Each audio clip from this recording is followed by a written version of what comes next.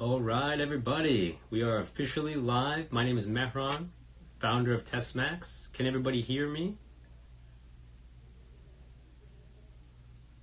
All right, well, we'll wait a little bit here as people roll in. The way this is going to work is I'll start with a general introduction to myself, my background, and then obviously transition to the point of this live Instagram session, which is my first ever Instagram live, so bear with me if I have any issues here. I've never actually done an Instagram live before. I generally think social media is poison for the mind, but as we think about flawed logic, that would probably be overgeneralizing. So we'll be an exception today and really make good use of this and get some good information out to you guys, particularly those of you who are taking the first digital LSAT, which will be this Monday, July 15th. So I appreciate all you guys' kind words in the comments there. Again, if you have any questions, please don't hesitate to drop them in the chat, and I will try to get to as many of them as possible. So let's get started. My name, again, is Mehran. I am the founder and CEO of LSATMax. It's a company that I actually co-founded while I was a student at Harvard Law School, really to try to use technology to disrupt what we feel is a very archaic space in standardized testing.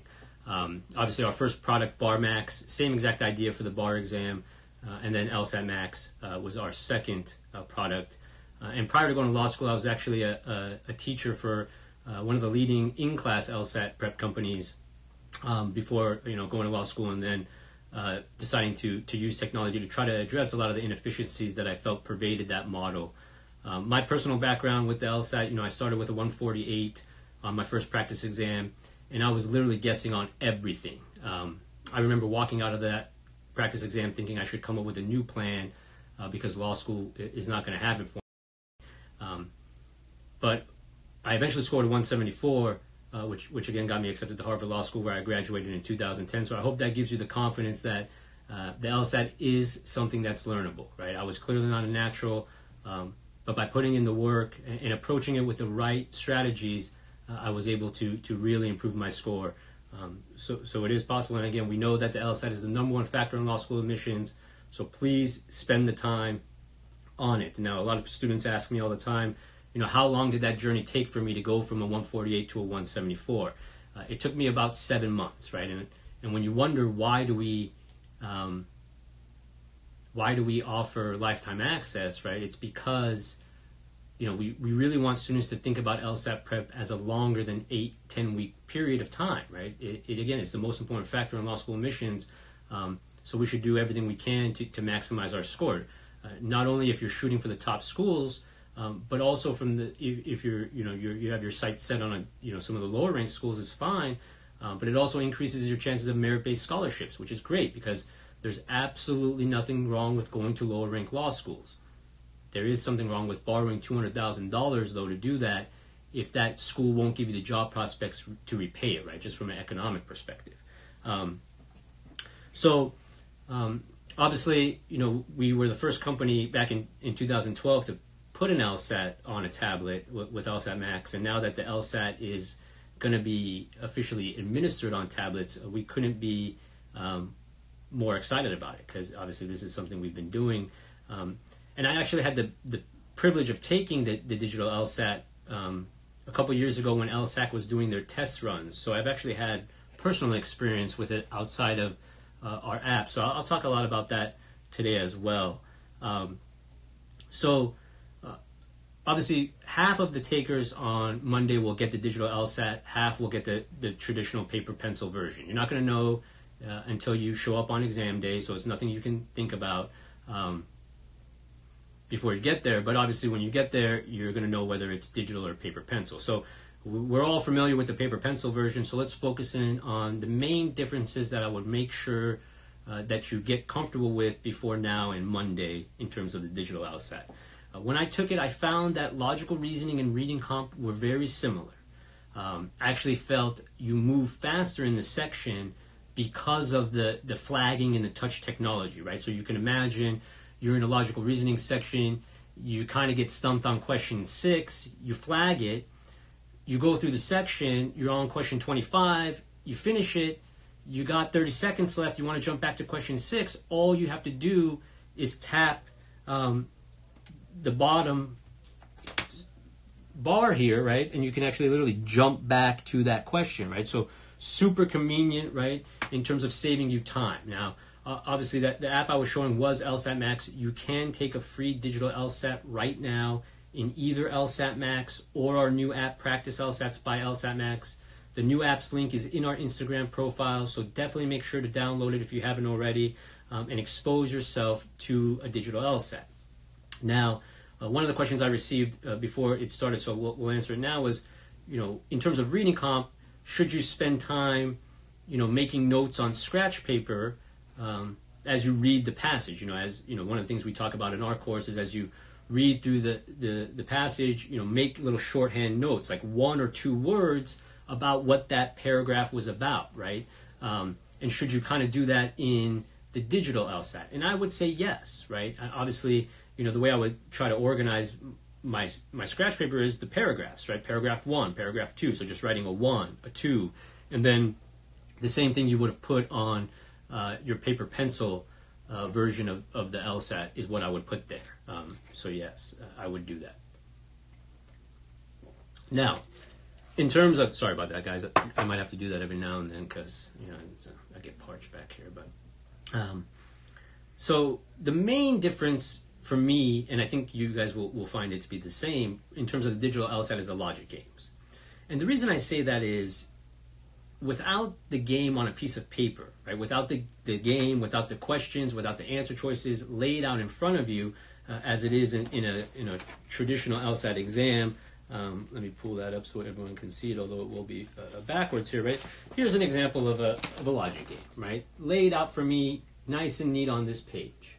Okay, so the beauty of that was, as I went through the game and I was doing my setup or doing hypotheticals for different questions or answer choices, I would have that material nicely and neatly organized as I progressed, right? Because one of the things that you notice is the LSAC rewards students who make use of previous work. So having that work nicely and neatly organized is really helpful for you. They love giving you the question of which of the following must be true.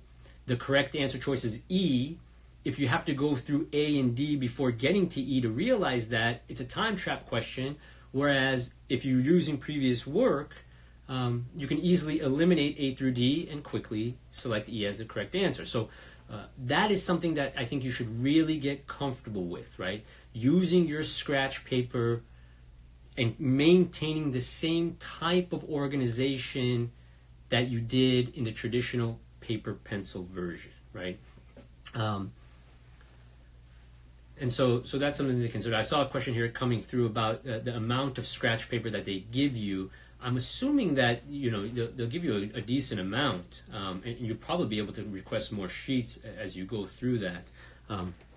I did print up some stuff about the digital LSAT from LSAC that I'm happy to take a look at too.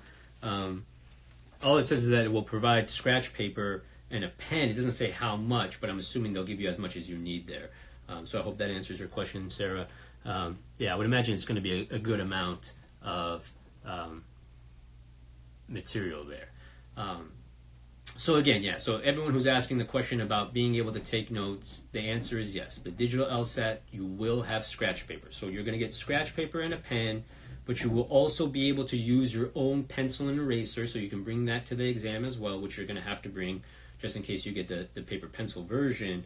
And for those of you who are getting the digital LSAT, they will also be providing you with a stylus, right, that you can use to highlight and underline stuff on the digital LSAT, right? And obviously, as we emphasize in our course, right, the importance of identifying conclusions on logical reasoning questions. I actually used to underline it on my LSAT. You still have that ability with the digital LSAT. So that's a general overview of that. But again, I do think it's something to get comfortable with. Now, obviously, if you haven't taken a digital LSAT now, I think the main issue... so again, yeah, so I did take the digital LSAT. I did take one of those sample exams. I didn't find it to be harder. Against the exact same exam. The difference is getting comfortable with it now being digital. And again, the difference is the logic games, right? Focus on the logic games, because that is what is different about the digital LSAT, right? So definitely take note of that. You won't be able to write notes on the tablet, right? So you can't use the stylus to write notes. The stylus is going to be used for highlighting and for underlining, right? So anything we're writing is going to be written on the scratch paper, right? Let's see this question here.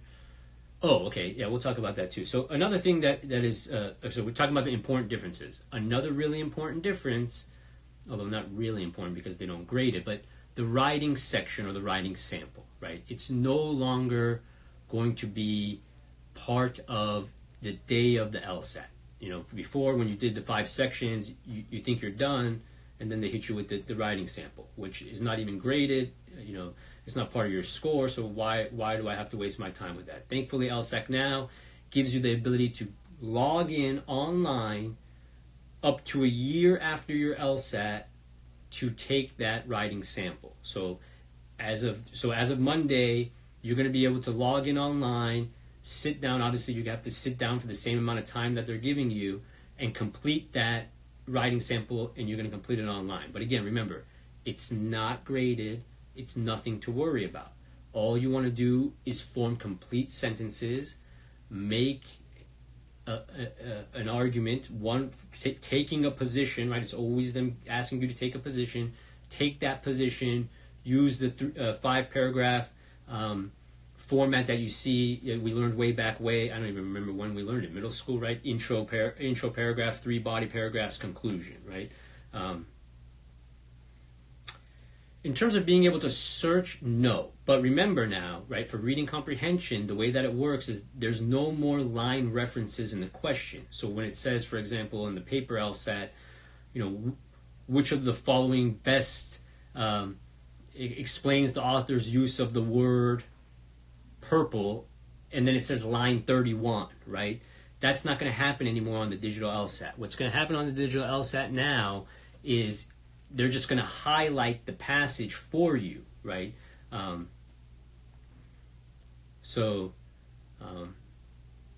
Yeah, I think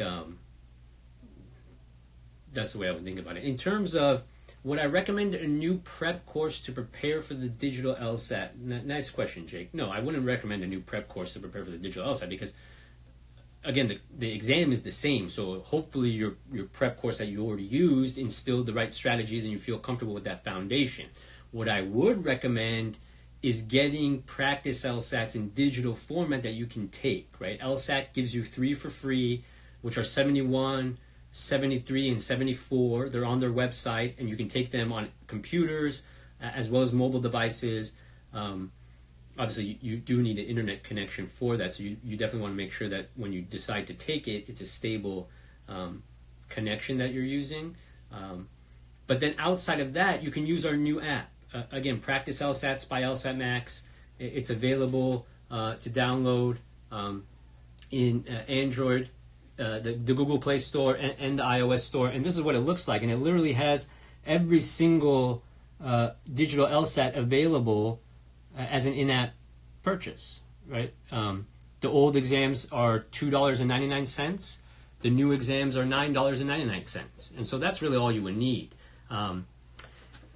You know, in terms of using a computer to simulate it, you know, I mean, it's definitely better than taking it paper pencil. I think the issues with trying to do it on a computer as opposed to a tablet are twofold. One, you don't, unless your computer has touch technology, you're not going to have the touch technology of the tablet, so you have to use your mouse, which, again, moving your mouse and doing the same thing is not the end of the world. And then, yes, and something to be aware of. Our exams that are online on LSATMax Online are not in the digital LSAT format right now. Only the app has that. We are in the process of updating the online version, though, to match the UI of the app. But the things about doing it online that there's a reason we prioritized tablet. I think, you know, the tablet is how you're going to take it, so it's nice to get comfortable with that. And then in terms of not having to rely on an internet connection, right? I can just see the you know, how disappointing it would be if you're on section 5 of your practice LSAT, right? And your internet goes out.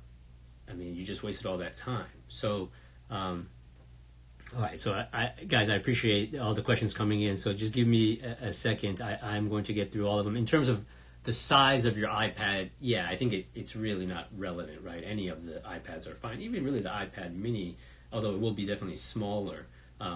I think, you know, any size tablet. And again, guys, remember, you don't need to buy a tablet to do this. If anybody you know has a tablet, download our free app, borrow their thing, download our free app, right?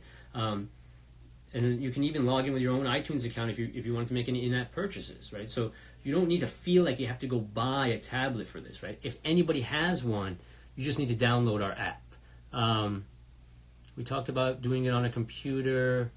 Electronic test is not going to come with a Scantron, right? The idea of the electronic test is you're answering it directly in the tablet by like selecting the answer choice, right? Like that would be me submitting my answer for that, right?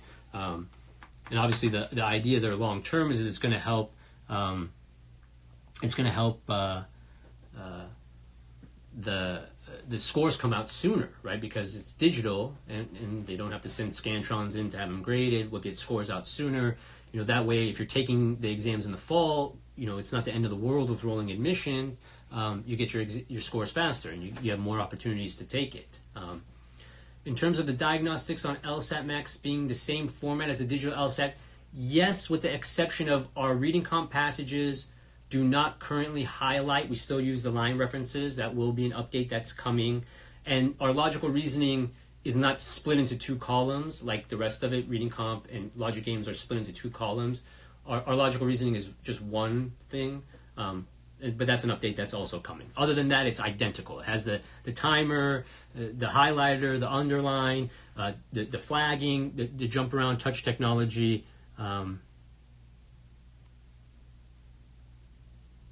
the digital, yeah. So again, you will have scratch paper. In terms of accommodations, it's actually a great question. You know, so what LSAC has said about accommodations, I can actually pull it up here and read it to you guys verbatim. Okay, so the question here on their FAQ is what accommodations will be available for test takers with disabilities? Because obviously, you know, the screen presents problems for people, I think, right? And what they say is LSAC is excited to deliver the digital LSAT, which enhances access to test takers with its many built-in accessibility features. So the stuff that they're referring to there are the stuff like your ability to change the size of the font, right? You see that we have that, right? The ability to change the spacing between the lines, right? The brightness, right? So that's some of the built-in accessibility features that they're talking about, right? It then says LSAC recognizes, however, that some test takers may need other accommodations to access the digital LSAT.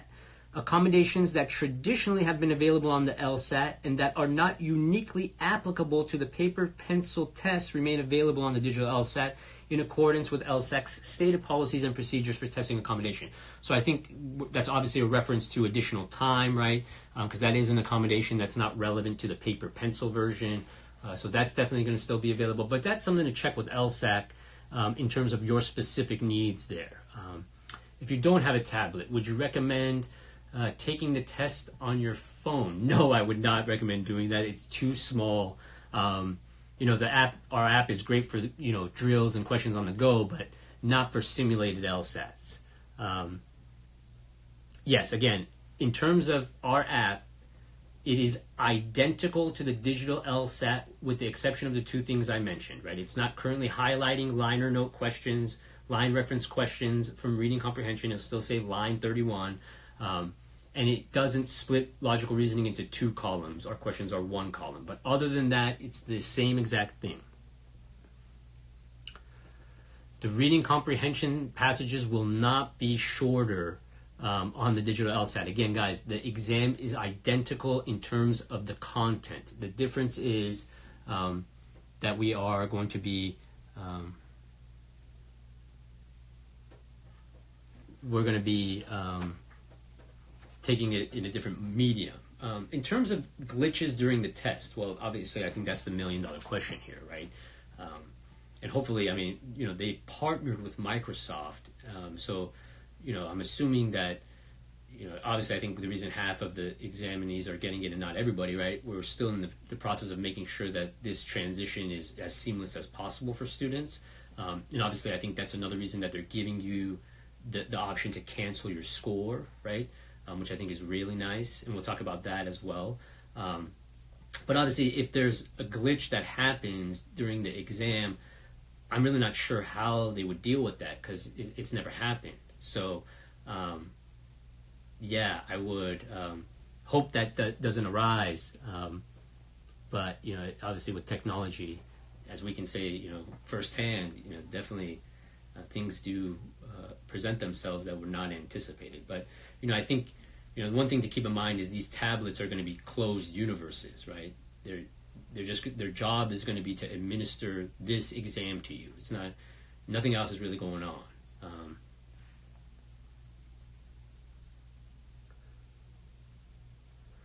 So again, I apologize if the app isn't available on certain tablets. We're aware that it doesn't work on every Android tablet.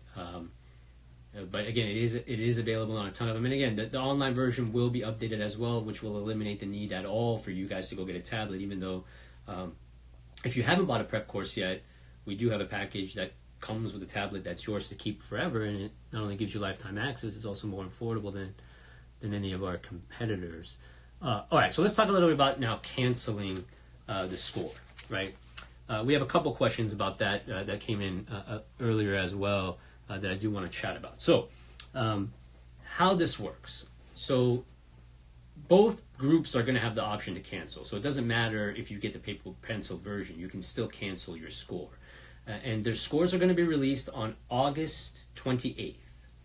Now, for those of you who are aware about the September LSAT and are thinking, I'm going to take the July LSAT, and if it doesn't go well, I'm going to take the September LSAT, you should be aware that the registration deadline for the September LSAT is August 1st. So you won't even know your score on the July LSAT by the time that registration window closes. So if you are serious about also taking the September LSAT, just be aware that you need to make that decision before your July LSAT score is released. August 28th. The reason for that is half of the people are still Scantron, right? So yes, they could obviously do the they could grade the digital versions very fast, but they wouldn't be able to grade the other Scantron ones as quickly. In terms of the question, is there the option to cancel a wrong answer on the tablet LSAT? There is. So if you look here, you have this minus sign in the top corner. That gets rid of an answer choice. Ooh, did I do it? Oh, I selected it. Let me try that from this way. And you see that B is now crossed off, right? And then if I hit the plus sign, it brings it back. So yes, you do have that ability, and our app replicates that. So let's see, next question. Again, the main difference from the logic game section is going to be you don't have the shell, you don't have the organization inherent from having the game on a piece of paper in front of you. So it's really important to stay organized. And yes, you can go back to change questions within a section. You cannot go in between sections, right? The idea is just like the real LSAT, once the 35-minute section is over, that's it. You have to move on. If we decide to keep our score, we'll be able to view our correct and incorrect answers. Yes, I believe, but they will not be releasing the exam. So this is an undisclosed exam. And obviously, undisclosed exams are becoming more common because, the better we can do on this exam, the more opportunities we're going to have. And yeah, again, there's no real need to cancel it because they don't average scores anymore. The only time I would recommend canceling is if you know for sure that something happened and there's no chance, right? Otherwise, it doesn't matter, right? Having a low score won't matter as long as you can get the score you need. Do I think the time clock in the upper right will be a permanent thing? Absolutely. That's the new timer. So, as you know, we created that analog I know I've watched that a lot of our competitors copied, but the good news is that watch is completely obsolete as of the July LSAT, because now the way that the timer works, you actually have a digital LSAT timer in the top right-hand corner, and then you will have a pop-up 5-minute warning as well. Do I think the curve will be more or less lenient given the circumstances of the test? Well, the one thing to remember is LSATs aren't curved on an individual basis. It's not one exam that establishes the curve for the LSAT. It's over a period of time. And no, I do not think that will make any difference to this.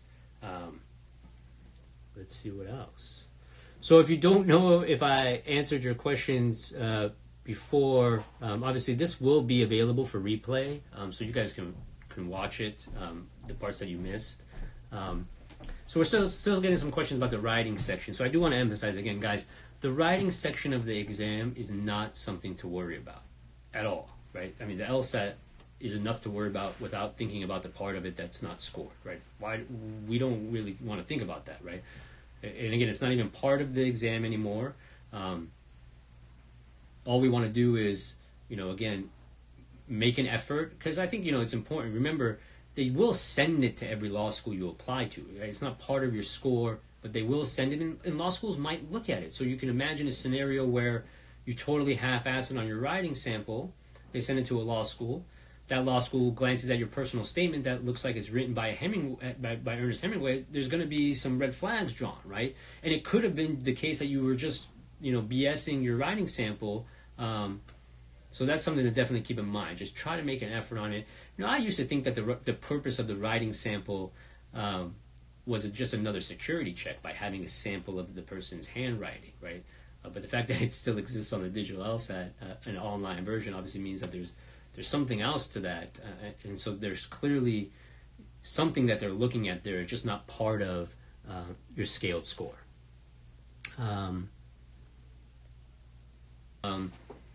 In terms of applying to law school is getting your LSAT score where it needs to be accepted. And again, if you're not sure what that is, look at the 25-75 LSAT score ranges of the schools you're interested in, and at worst case, you should be within the 25-75 range. Ideally, though, we can get above the 75 range, which will give you a great chance of being admission. Do I think applying early decision is a bad idea? It's really a matter of preference, right? I think it's really a matter of preference. Do you really have a school that you want to go to and you're okay? Because I think a lot of early decisions, right, you have to commit if they accept you. And so that's something to think about. Now, a question here about sufficient and necessary. And so, another thing that I have noticed, a lot of people saying we diagram every question, it's in a couple random places. Again, that's not true. I mean, yeah, in the sufficient and necessary lesson, we do diagram every question because we're introducing the concept of sufficient and necessary. We're trying to get you super comfortable with this idea. And the best way to get super comfortable with this idea is diagram everything when you start. That doesn't mean you're going to do that on exam day, right? The way to think about the LSAT is you're training for a fight, right? We're going to be doing some things in practice that we're not going to do in the ring, which is totally fine. The point is getting yourself to a position where you can perform at your peak on the digital LSAT, right? Or on the LSAT in general, but obviously now it's going to be a digital LSAT.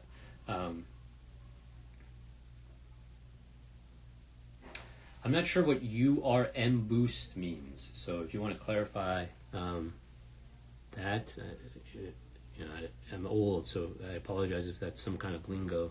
How many hours per day per week did you study during the 7 months? Great question. So, I think what's important is you want to think about LSAT prep as kind of a two-step process, right? And I think that's really the misconception that bothers me about the traditional model, right? This idea that you should sign up for your LSAT prep course 8 to 10 weeks before your target exam date is a phenomenal idea from the perspective of a company that's going to recharge you when you're not ready to take the LSAT, right? The thing about the LSAT that I'm sure everyone here who's been preparing for it is already well aware of is it's a unique exam. It's testing a way of thinking. It's not a subject-based exam. This is not the SAT. It's not the ACT. It's not GRE. It's not GMAT, right? This is testing a way of thinking, and changing the way your mind works is a very different process from memorizing and regurgitating subject matter, right? And so, for me, it was I had, during my course, I tried to treat it as a part-time job, right? This was over summer, right? So I wasn't working. I was really just doing LSAT prep. And I tried to treat it as a part-time job. But the one thing to keep in mind is there's an upper limit to the amount of time you can spend per day on LSAT until your mind just turns to mush, right? And I'm sure if you've been preparing, you've seen that happen where nothing is getting through. And I think you want to get up, take a break, walk away from it, right? There's no reason to force yourself to expose yourself to materials. Again, what that upper limit is, I think it varies by person, right? I think, like for me, logical reasoning and reading comp were very draining mentally for me. I mean, my reading comprehension skills were terrible. I was business econ undergrad. I didn't read for my major. I didn't read in my spare time. I was deep in the matrix when I was an undergrad, right? And so obviously those reading comprehension skills needed to get up to speed for me to even have a chance at doing what I wanted to do. And I found, obviously reading comp can be really dense, and obviously it's draining. So for me, I found logic games to be really a lot easier to deal with. I could do a lot of logic games and not feel that fatigue, right? But that wasn't the case with logical reasoning and reading comp. So I think it's a personal thing. But again, that you'll know it when it arrives because you'll be staring at the page or the tablet, and nothing's getting through.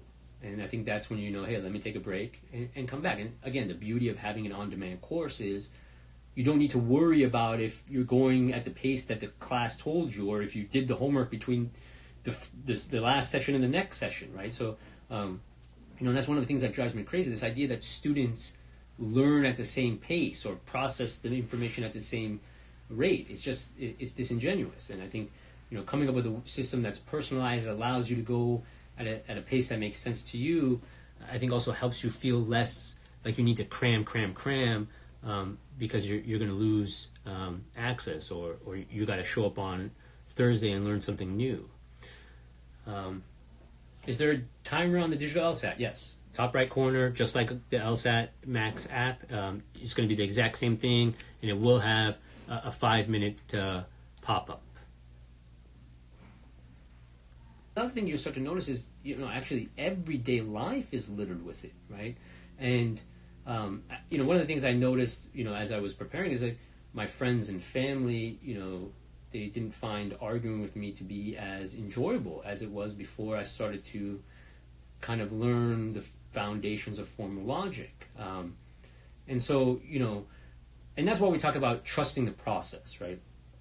I think even for myself, the journey was not easy. And, I'll be the first to say that of my academic career, I had never felt challenged the way I did with the LSAT, without question. The bar exam, to me, is like literally like a walk in the park compared to the LSAT, which is good news for you guys as you look forward, right?